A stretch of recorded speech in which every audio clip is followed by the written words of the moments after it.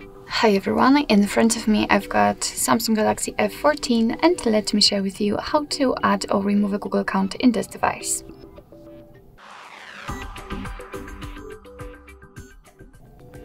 So first of all we have to find and open the settings, so let's tap on it.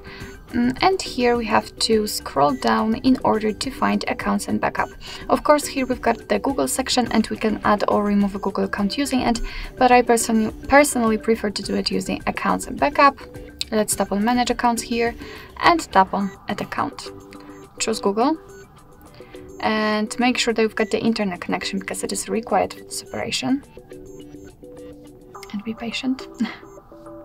And from this step we can either create a new account if you do not have your own yet, or simply type your email or phone, so let me do it. What's more, a quick disclaimer, you do not have to enter the full email address, just the very first part of it before the @ symbol, and after tapping on next your device will autofill it. So here we have to enter the password, and let me do this out of the screen.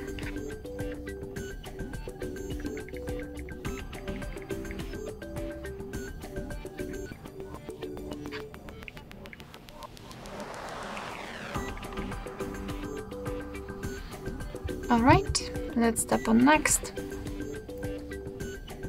Here we've got Google Terms of Service and Privacy Policy, so of course you can read it, just tap on it. And here you've got all the info. Let's tap on I agree after reading.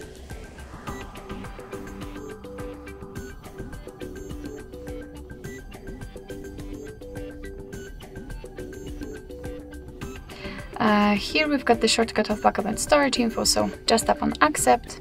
And as you can see, we just successfully added our Google account to this device. And of course, you can remove it whenever you want to. Just tap on it and tap on remove account. Tap on remove account again. And as you can see, it will immediately disappear. But be aware that if you've got any kind of screen occurring set, then your device will ask you to enter it in order to confirm the whole step. So basically that's all. This is how to manage Google account in your Samsung Galaxy F14. Thank you so much for watching. I hope that this video was helpful, and if it was, please hit the subscribe button and leave the thumbs up.